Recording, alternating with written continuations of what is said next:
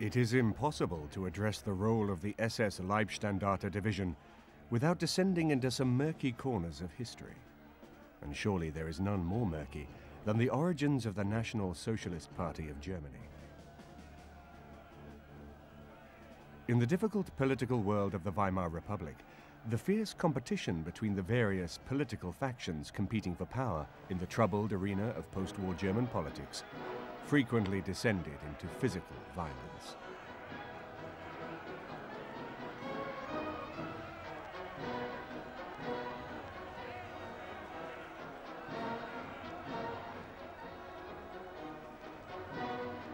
Adolf Hitler raised a group of 200 men who were known as the Adolf Hitler Stoßtruppen. These fanatics were brought together by a Nazi thug who was also a trusted friend of Hitler's, named Sepp Dietrich. He and the men of the Bodyguard pledged themselves to preserving the life of the man whose name was to be embroidered upon the sleeves of the uniforms they wore so proudly.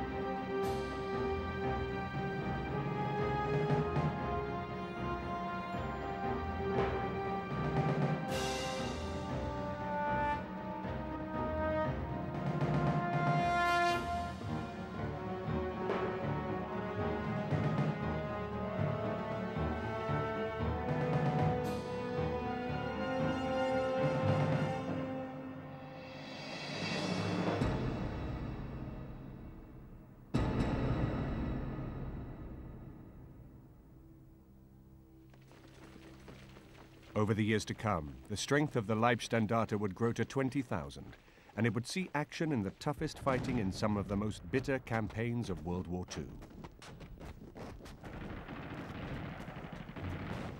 By then, the small bodyguard formed to protect Hitler would have metamorphosized into the 1st SS Panzer Division, more familiarly known as the Leibstandarte Division, from the German word for a bodyguard.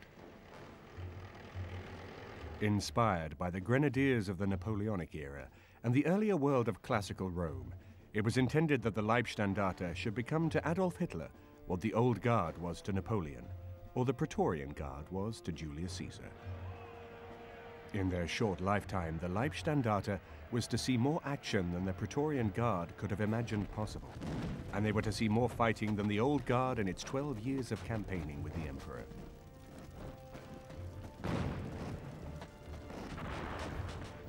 There can be little doubt that Hitler viewed himself as being akin to Julius Caesar or Napoleon.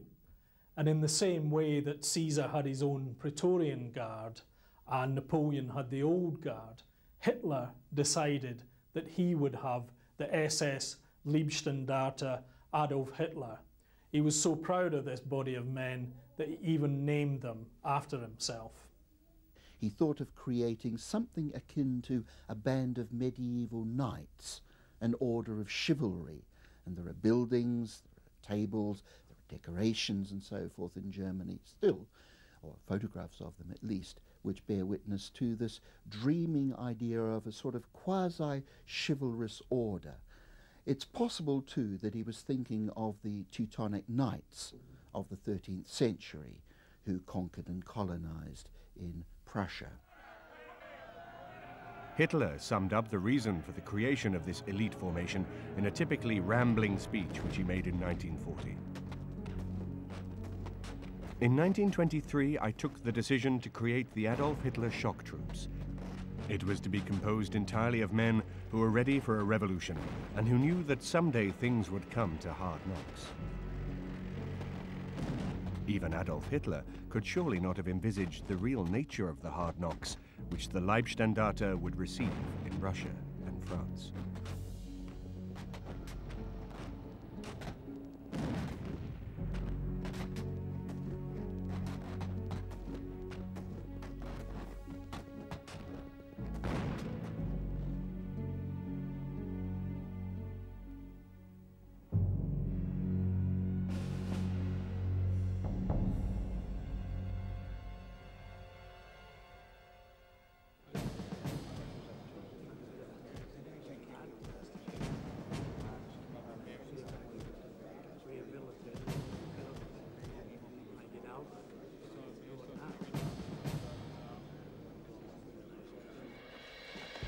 From the outset, the Leibstandarte was composed entirely of volunteers. The selection criteria was set very high, and only the fittest and most politically committed recruits were permitted into the ranks of what was already regarded as one of the most prestigious formations in Germany.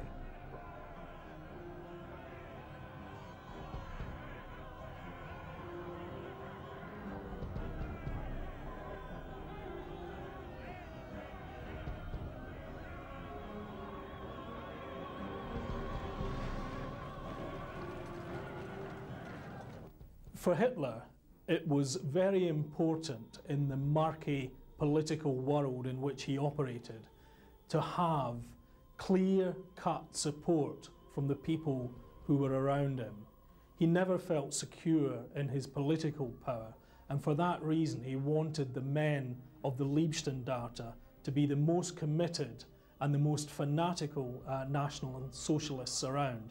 It wasn't enough to have people who had simply sworn an oath to Hitler. They had to be dedicated Nazis, and that's what he found. Attracted to join the ranks were a number of outstanding warriors who would leave their mark on the history of the Second World War. Among them were Michael Wittmann, Hans Peiper, Max Wunsch, and Kurt Meyer. But despite their undoubted fighting skill, courage, and even heroism, their reputation was to be sullied by outbursts of brutality and callousness.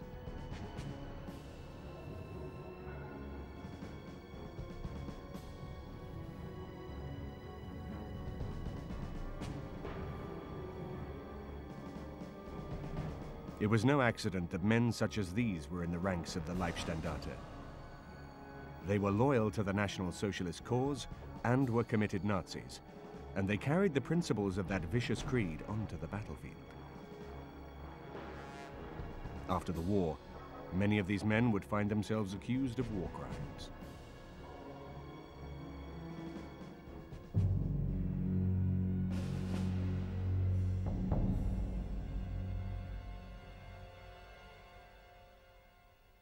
During the heady years of peace in the 30s, when the brutal battles of the Russian front still lay a long way in the future, the Leibstandarte was used exclusively for ceremonial purposes. But even in peacetime, as Hitler grew more settled at the head of the German state, under the watchful gaze of Sepp Dietrich, the numbers of the Leibstandarte continued to rise. With ranks swollen by new recruits, they marched proudly at the head of the army when Germany reoccupied the Sudetenland and led the march into Czechoslovakia in early 1939. By this stage, the numbers of men in the ranks had risen to 3,700, and they were now organized into 4 infantry battalions.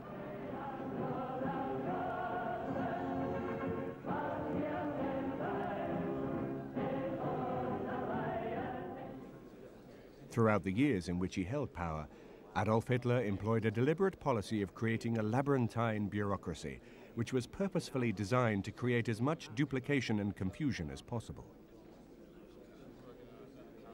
The resulting tensions between the various branches of the government could then be exploited by Hitler, as he was the only one with an overview of the entire confused situation.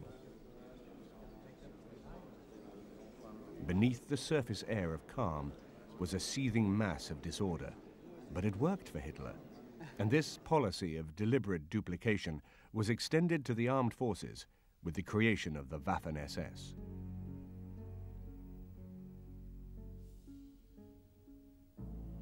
The existence of what was effectively an army within an army was a typical maneuver on the part of Hitler, who mistrusted the officer corps to whom he felt inferior. He was, after all, only a corporal who now rubbed shoulders with the men who had once occupied an impossibly lofty position. He was well aware of the sneers of many of the generals. By developing his own miniature army, composed entirely of party members, Hitler had a measure of protection against a possible coup d'etat. In the person of Adolf Hitler, we see a picture of disturbed paranoia. Hitler constantly duplicated the instruments of government. It led to tremendous confusion and conflict within the ordinary departments of government, But he also did this within the army. The SS was a kind of army within an army, and he was constantly setting out to cause as much duplicity and confusion almost as he could, because at the centre of it, he was the only person who had his finger on all of the pulses. Adolf Hitler believed in struggle, that the strongest man, the strongest beast, would emerge from a natural process of struggle, and he organized the Nazi state that way, so that the German command structure is not set up to cooperate with itself. It is set up as a series of competing structures which are meant to fight each other. And they did this so well that they defeated themselves as well as the Allies defeating them. To ensure that he enjoyed the maximum possible loyalty from his own force, Hitler filled the ranks of the SS with a number of cronies from the early days of the struggle for the cause.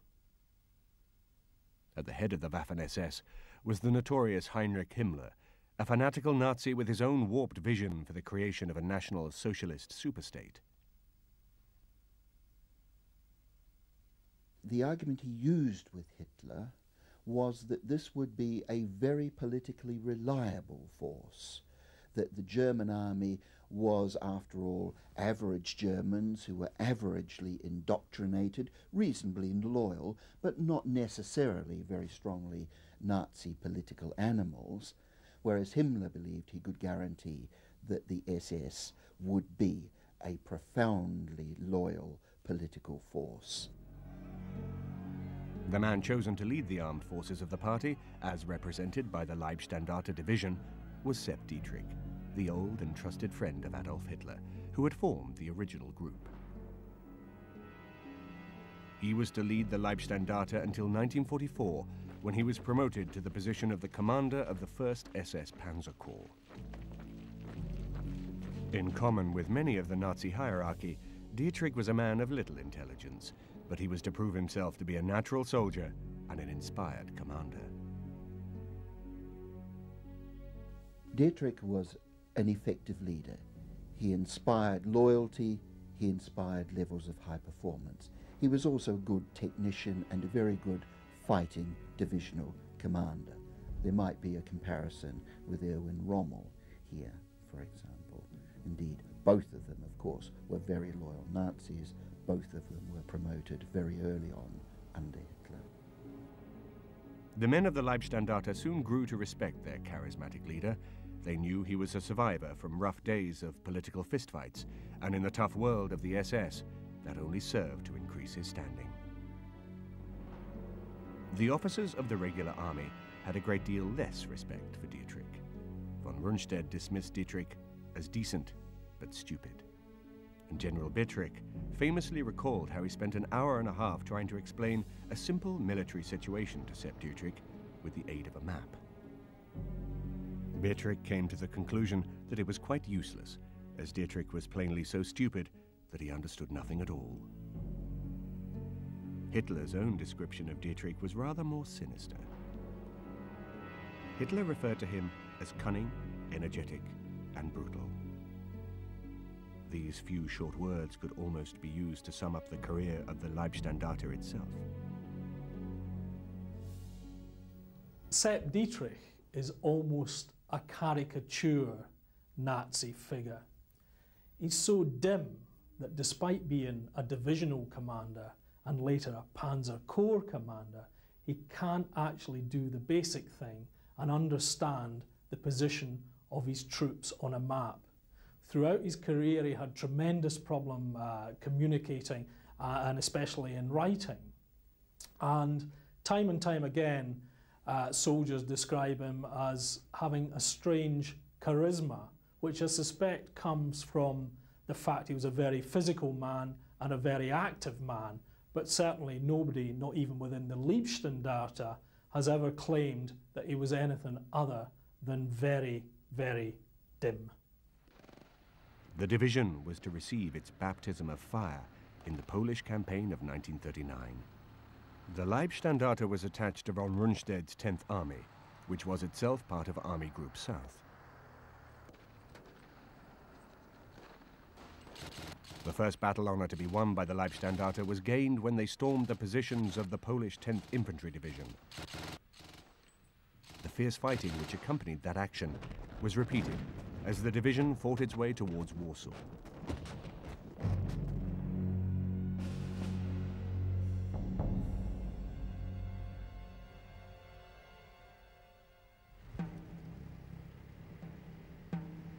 The Führer was delighted with the performance of his own personal division, but we have no record of his reaction to the news of the first atrocity committed by the men of the Leibstandarte Artillery Company.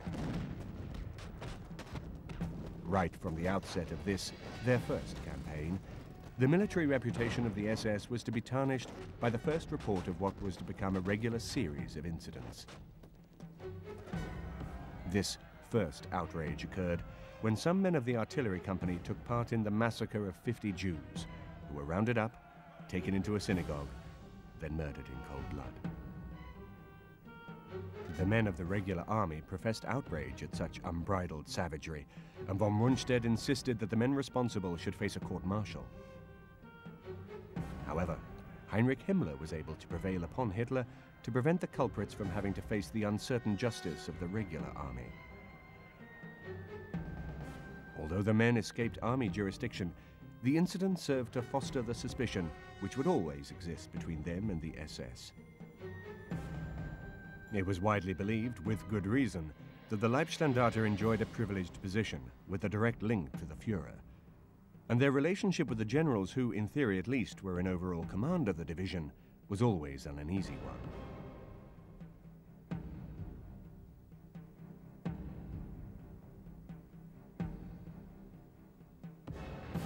Prior to the invasion of France, the Leibstandarte was again expanded.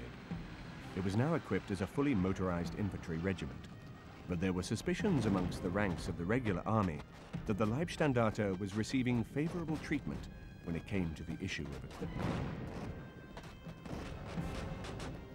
They were favoured to a considerable degree. They had Himmler, after all, as their boss and their patron, and Himmler, after Goering, is probably the most important man in the Reich. Hitler trusted Himmler, and Himmler was the man responsible for security. He was a very powerful person, and so when it came to organising supplies for his forces, he was in a very good position to do so. He would naturally want the very best equipment for his forces, and was able to do so. I think it's true to say that the support of Adolf Hitler and Himmler, the Reichsführer SS, meant that the Waffen-SS panzer divisions received preferential treatment in terms of heavy equipment, tanks, artillery and so forth. And in the last 2 years of the war, the SS panzer divisions, on an average, tended to be rather better equipped than their army counterparts. Despite the fact that it was a motorized infantry regiment and not a panzer grenadier formation, the Leibstandarte had their own contingent of Panzer IV tanks, and a further detachment of the very latest addition to German weaponry in the form of a section of Sturmgeschütz self-propelled assault guns. This powerful force took part in the invasion of Holland, where they encountered only relatively minor resistance from the stunned Dutch defenders, still shocked by the surprise intervention of the German paratroop division.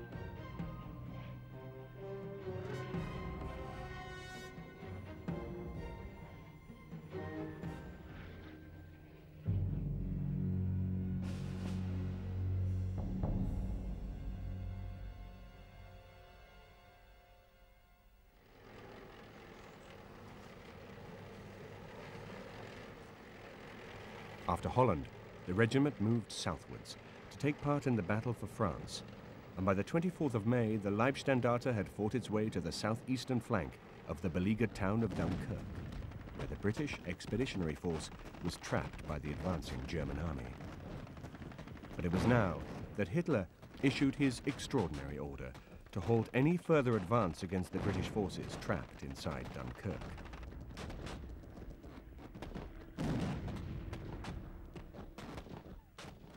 This decision was taken by Hitler mainly because of the fright given to Rommel's 7th Panzer Division on the 21st of May by a British counterattack at Arras. Combined with that fact, or with that rather frightening episode for the Germans, was the fact that Hitler did not want to waste his panzer divisions in heavy street fighting, which was already beginning to develop around Calais. And thus, in some ways, the decision was rational to allow the Air Force to bomb the BEF into submission. Regardless of the dubious wisdom of the order, Hitler was not someone to be disobeyed. And the German army dutifully held its positions, despite the fact that a glittering prize was there for the taking.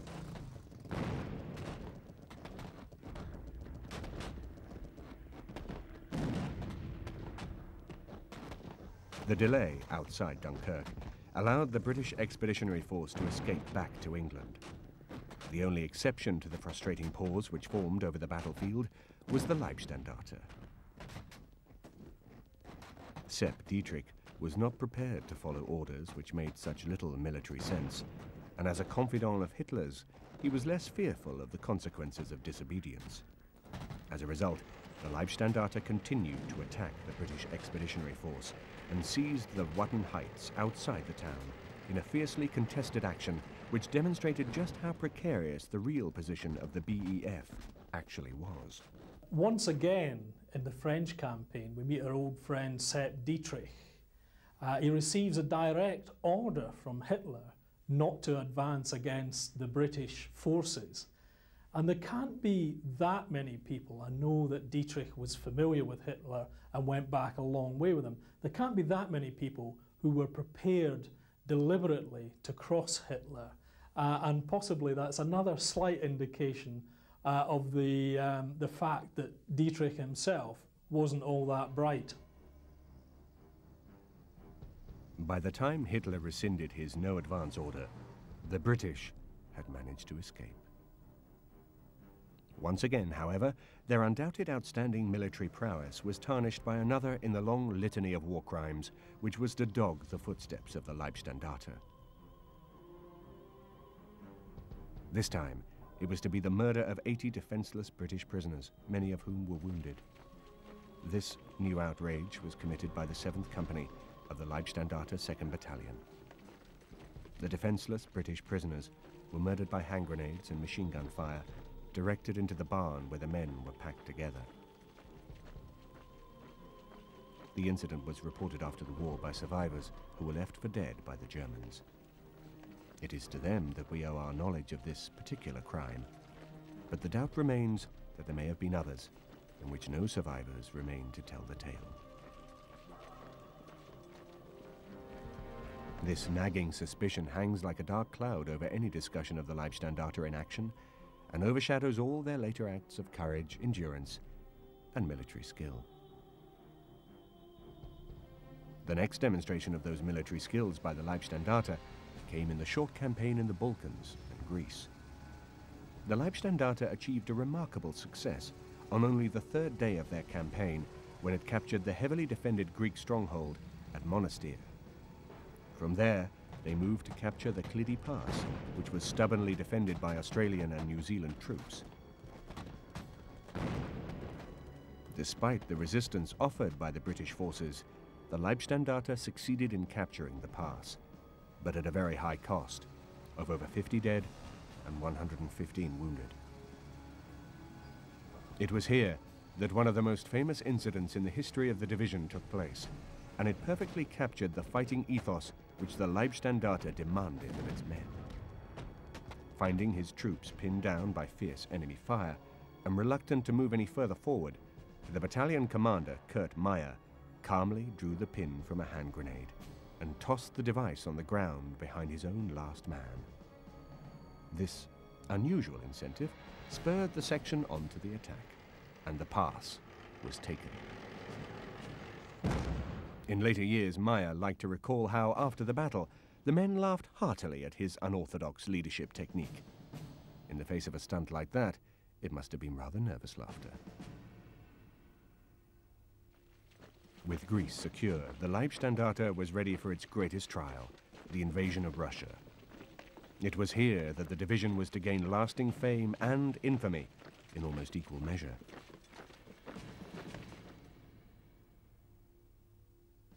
For the coming campaign, the Leibstandarte was enlarged to the size of a fully motorized infantry division and attached to Army Group South under Field Marshal von Rundstedt. At the start of the campaign, the Leibstandarte was 11,000 strong, but in due course it would be upgraded to a full panzer division with its own motorized artillery and tank regiments. As a panzer division, the Leibstandarte's strength rose to around 20,000 men, but the enormous casualty rates which were suffered by an elite division, which spent 4 years at the forefront of Hitler's war, meant that some 60,000 men eventually served in the Leibstandarte at some stage. As the war went on, Himmler was able to persuade Hitler to increase the number of SS divisions. In order to achieve the numbers of manpower that Himmler wanted, he was forced to cast the net wider than Germans to provide the soldiers. And so he recruited in France, in Holland, Norway, Hungary, even sometimes in Poland and elsewhere, recruiting different nationalities into the SS, partly under pressure of numbers, but partly justified too by his belief that the Aryan race had after all been scattered through Europe and that its representatives were not merely to be found in Germany, but that there were blonde-haired people in Norway and in Holland, etc., etc. And so he recruited widely, partly in the belief that he was still getting his Aryans, but also with some kind of cloudy vision that he was creating a new kind of European army.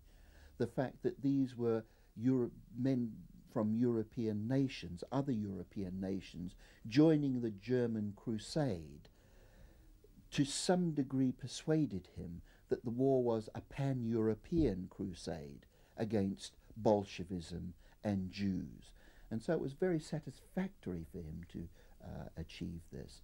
One should remember too that he did see the SS as an elite. There's no reason why the elite should be restricted solely to Germans. You could get members of the elite elsewhere.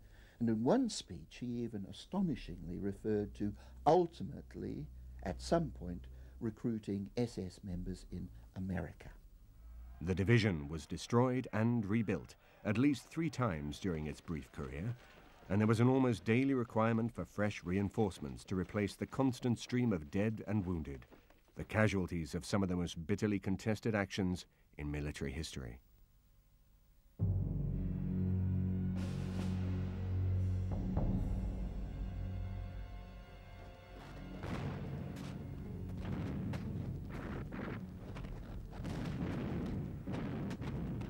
The war in Russia was unforgiving, harsh, and brutal in the extreme. Despite everything the Germans could throw at them, the Russians stubbornly continued to resist. With 2 sides who were so ideologically opposed, it was no surprise that the Leibstandarte was again accused of war crimes. Sepp Dietrich had ordered that for a period of 3 days, all prisoners taken in battle were to be shot in retaliation for the torture and murder of 6 German soldiers who had been murdered by the Red Army. By this standard of horrendous events in Russia, the shooting of prisoners over a short period was almost a minor incident. The entire German army was responsible for thousands of war crimes and a series of ghastly reprisals against the civilian population. In Russia, brutality and barbarism were not restricted to the men of the SS, and the ordinary German army played its part in the massacre of innocents and was, at least in part, responsible for the deaths of hundreds of thousands of Russian prisoners.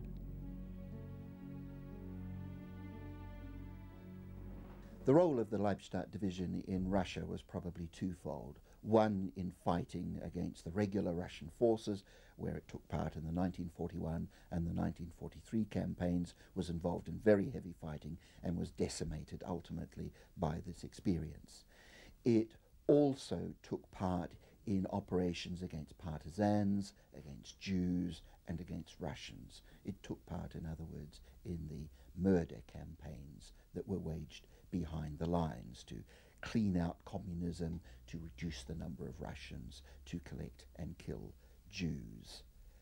It was therefore taking a major role in the ideological war that the Nazis were waging on Russia. For their part, the Russians did not come to the table with clean hands either. And there were thousands of incidents where German soldiers were tortured and murdered by both the Red Army and, more frequently, the partisan forces operating unchecked behind the German lines. In a war in which neither side observed the Geneva Convention, the effect was a descent into barbarism on a scale which can hardly be comprehended.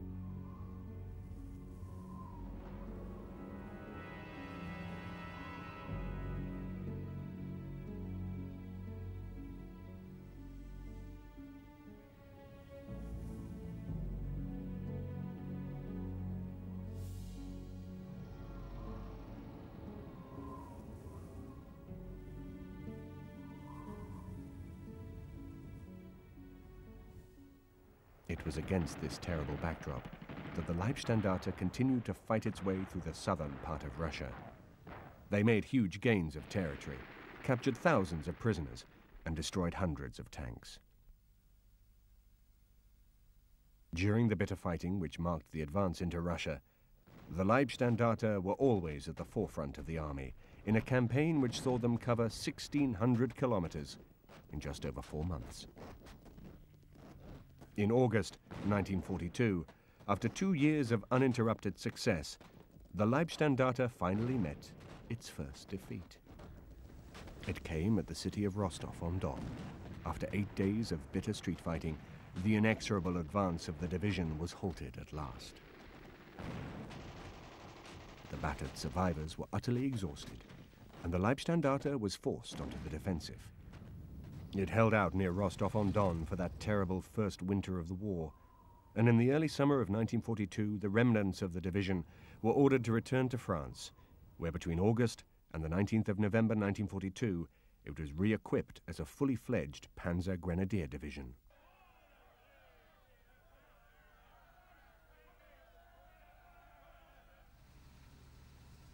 This well-earned respite was over all too soon, and the Leibstandarte returned to Russia just in time to take part in the terrible fighting of the winter of 1942 to 1943. They were fortunate to have avoided joining the Sixth Army in the disaster at Stalingrad, but they were to gain a measure of revenge by achieving one of the last great victories of the war for Germany. Ironically, it started with another defeat. In the wake of the debacle at Stalingrad, the Russian forces surged on to threaten Kharkov. At this desperate juncture, the newly formed SS Panzer Corps took the field for the first time. Hitler ordered that the corps should be rushed to the Eastern Front with all possible speed. This new corps comprised of 3 SS divisions: the Leibstandarte Division, the Das Reich Division, and the Totenkopf Division. All 3 of these elite formations had been reinforced and were lavishly equipped with the very best of the new heavy weapons, including, in the case of the Leibstandarte Division, an entire battalion of the formidable Tiger tanks, which were still in desperately short supply.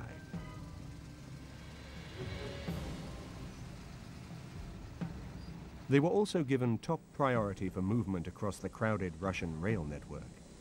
This was a vital consideration, which was necessary to overcome the severe congestion which characterized the overstretched German transport system as it tried to meet the ceaseless demands of the Eastern Front.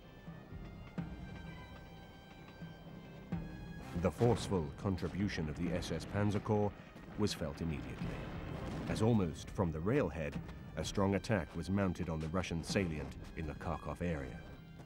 The Leibstandarte Division was in action almost as soon as it had formed up for battle. However, even the presence of the SS Panzer Corps was not enough to guarantee the beleaguered city of Kharkov would remain in German hands. Although the initial actions by the SS Panzer Corps had met with success, by the 15th of February 1943, it was obvious that the new SS Panzer Corps was about to be surrounded in Kharkov.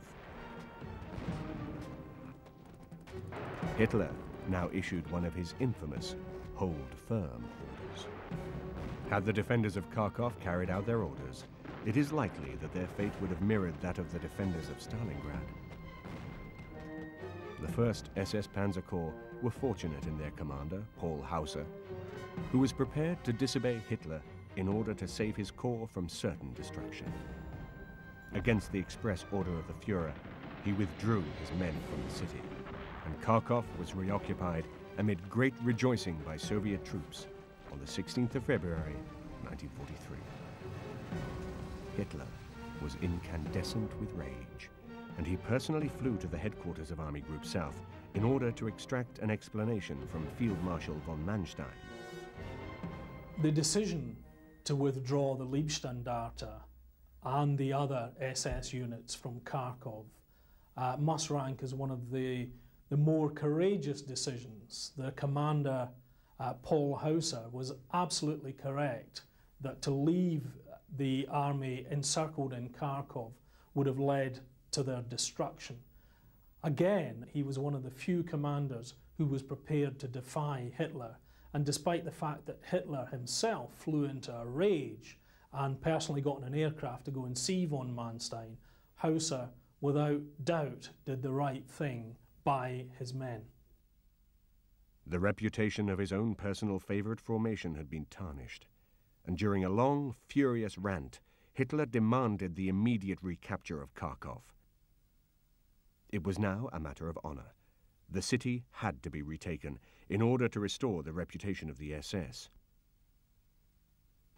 Despite the prevailing operational situation, which was rapidly moving against the increasingly hard-pressed German forces, the 1st SS Panzer Corps was able to execute an audacious counteroffensive, involving a three-pronged offensive by each of the divisions in the Corps, which saw Kharkov firmly back in German hands by March the 16th, 1943. The fighting which led to the capture of Kharkov saw some of the most bitterly contested actions which the Leibstandarte was to encounter in a career marked by extraordinarily bitter and vicious fighting. With the Soviet troops still elated from their capture of the city, it proved to be a difficult task to drive the determined defenders from the ready-made defensive positions amidst the rubble of the city, which had now changed hands twice in the space of as many months.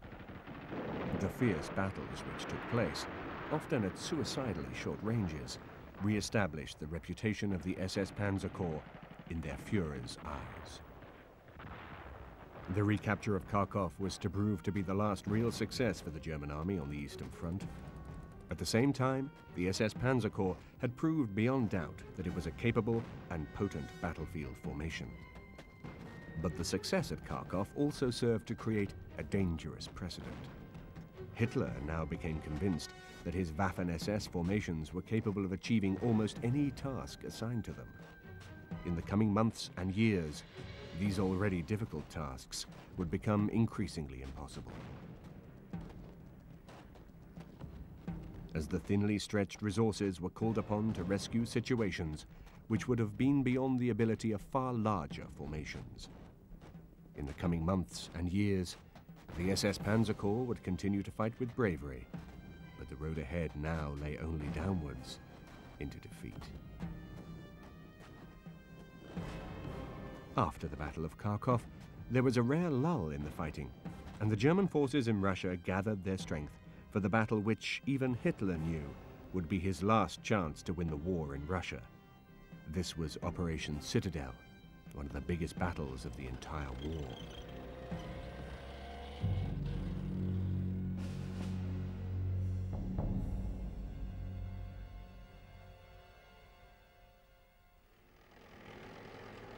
Fighting under General Hoth, the Leibstandarte managed to drive some 25 kilometers into the Soviet defenses in the southern sector of the Kursk salient, and extra Russian reinforcements had to be hurriedly thrown into position.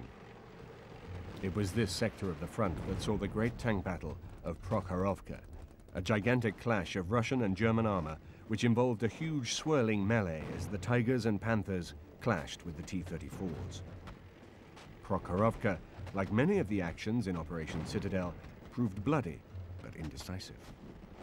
The sides were so finely balanced that neither could gain the decisive edge at the tactical level on the battlefield, but strategically the losses suffered by the Leibstandarte could never be made good, and every German tank destroyed brought the Russians closer to victory. the inability to achieve the decisive breakthrough and encircle the Russian forces was tantamount to a defeat for the Germans.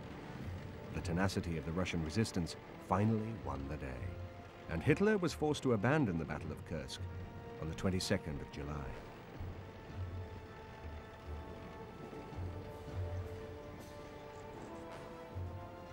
In the wake of the failure of Operation Citadel, the Leibstandarte was withdrawn for a well-earned rest and refit in Italy.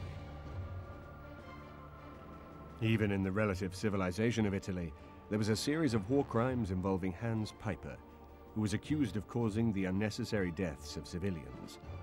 Other members of the Leibstandarte were accused of the murder of local Jews. But the ominous presence of the Russian front was never far from German minds. In the autumn of 1943, the situation had begun to deteriorate on an almost daily basis, and the division was urgently embarked on trains and dispatched to Russia for the beginning of what was to be its third winter of that terrible war.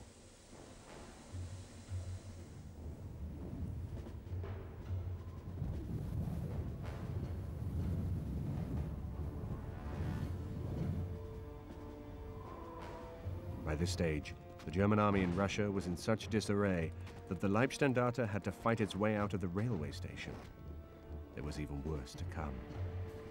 The weakened division was encircled by superior Russian forces and trapped in a pocket together with two other panzer divisions. It was symbolic of just how far the star of the premier fighting formation of the Third Reich had fallen, that the division had to be rescued by two of the new panzer divisions created to bolster the crumbling front lines. In the wake of this new setback, the Leibstandarte was again recalled to France to be brought back up to strength. It proved to be a timely move, because in June 1944 they were in the right place to be pitched against the might of the Allies in the Battle for Normandy. Despite the massive disparity in the relative strengths between the two sides, the Leibstandarte, now fighting as part of the 1st SS Panzer Corps under the direction of their old commander, Sepp Dietrich, performed with almost superhuman courage to resist the Allied invasion.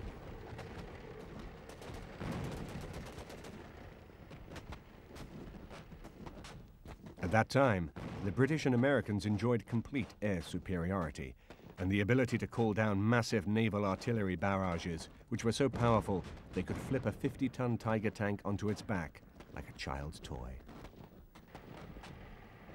Despite the many disadvantages, Michael Wittmann, in particular, won lasting fame by his incredible victories over numerically superior British tanks in the Battle of Villers-Bocage.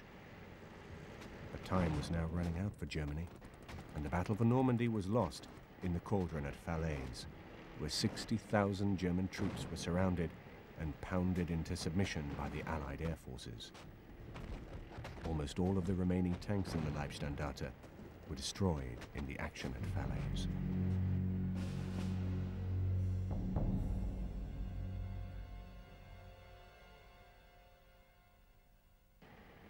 Once again, the division was rebuilt from the shattered remnants which survived from Normandy, but incredibly, Hitler chose to go over to the offensive. With the launch of the ill-fated Ardennes offensive, the men of the Leibstandarte once more rolled forward to the attack. The situation was now very different from the glory days of 1940. Devastated at home by Allied bombing raids and terrorized at the front by Allied fighter bombers, the forces assembled for the Ardennes offensive were so short of fuel that they had to rely on the slim prospect of capturing Allied fuel stocks. This simply did not happen, and despite some early successes, the offensive ground to a halt as the tanks ran out of fuel. The air filled with Allied fighter bombers, and the tank crews were forced to blow up the surviving vehicles and escape on foot as best they could. By any sensible reckoning, the war should now have been over for the men of the Leibstandarte. They had fought well in some of the most bitterly contested battles of the war, but Hitler had one last job.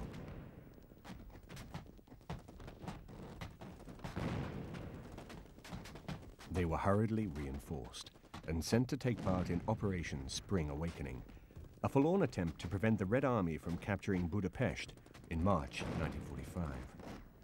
But it was here that the Leibstandarte took part in its last offensive. But once more they were unable to stem the red tide, now moving inexorably against Germany. Faced with the prospect of certain destruction, the division began to withdraw. This sent Hitler into a towering rage. In a fit of pique, he ordered that the Leibstandarte should remove the armbands which bore his name. Outraged by this ingratitude, the senior officers of the Leibstandarte are said to have sent all of their own medals and decorations back to Hitler in a chamber pot with the message, "That's all the thanks we get." The story may be apocryphal, but it certainly summed up the declining spirit of the forces still fighting in the closing days of the war. The division retreated into Austria, and with the war lost, they surrendered to the Americans. But a single battalion, chosen from the ranks of the Leibstandarte as Hitler's personal bodyguard, died defending the bunker in Berlin.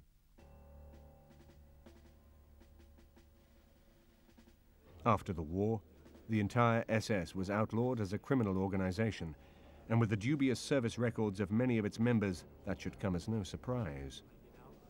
Although many faced trial after the war, most of the perpetrators of the crimes committed during their course of the war were able to escape the death penalty, which they could have expected in retribution for their role in the fierce outrages they had committed.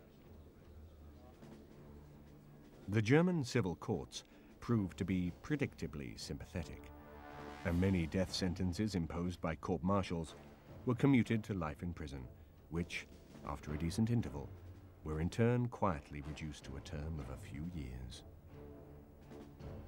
Those unfortunate enough to fall into the hands of the Russians experienced much harsher treatment. Many were held in captivity for 10 years after the war. A surprisingly high number of senior figures in the story of the Leibstandarte survived the war. Michael Wittmann was killed in Normandy, but the release of Hans Joachim Peiper in 1955 was celebrated by Kurt Meyer, Peiper himself, Max Wunsch, and that former friend of Adolf Hitler, Sepp Dietrich, founder and leader of the Leibstandarte.